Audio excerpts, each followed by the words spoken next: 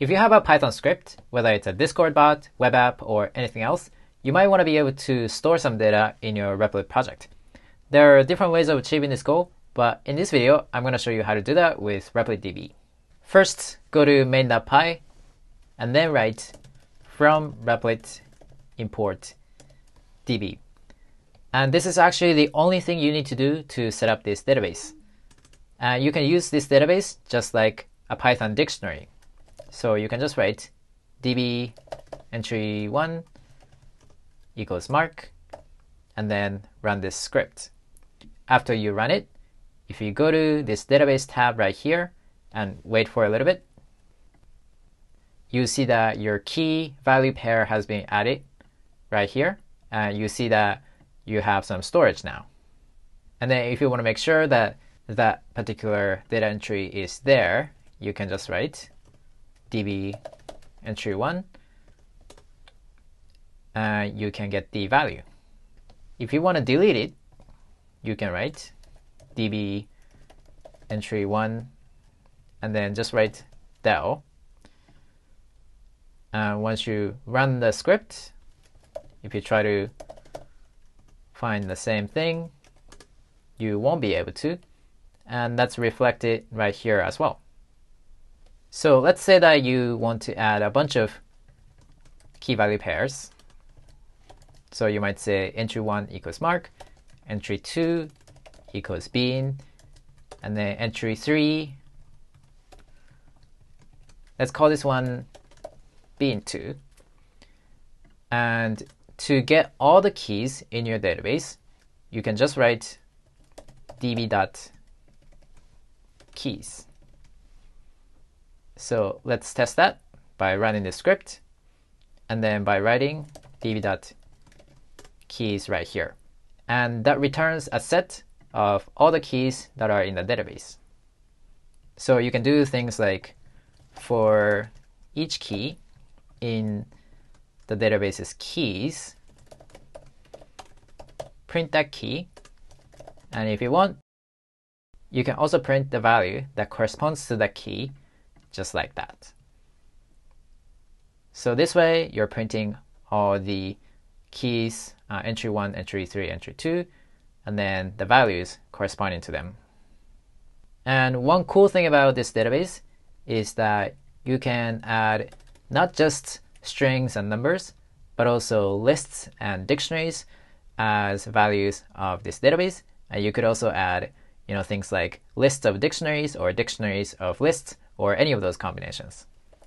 So you can just write db list entry, and then add a list of, let's say, numbers 1 to 3, just like that. And you should be able to add a dictionary entry, just like that as well. So let's say this is a dictionary of these key value pairs. A goes to B, and then C going to D. And once you run it, you can access the DB in the console right here, and then you can write db list entry.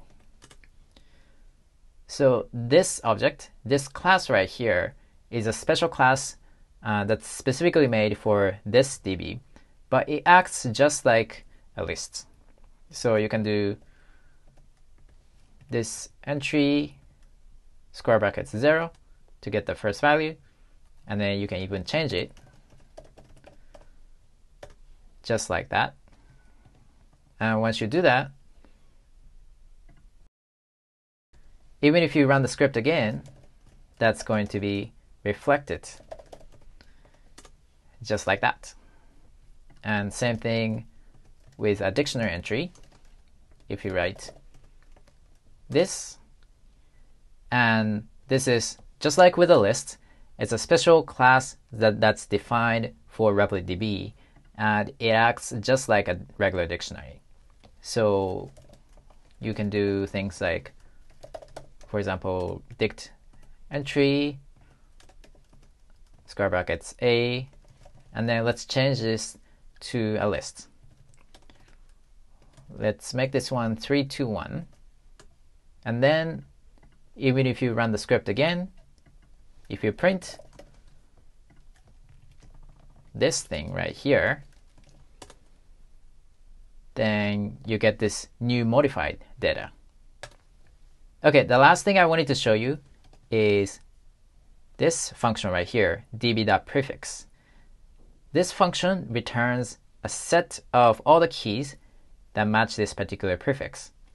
So if you write db.prefix entry, then this is going to match these three entries, entry 1, entry 2, entry 3, but not these two, list entry and dict entry. So if you print this, you should be able to see that we have these matching entries, entry 1, 2, and 3. Now, a common question we get about this is, what's the limit? To find that, you can check our doc right here. And as you can see right here, the limits are currently 50 megabytes per database and 5,000 keys per database. Okay, I hope you found this video helpful, and maybe I'll see you in the next video.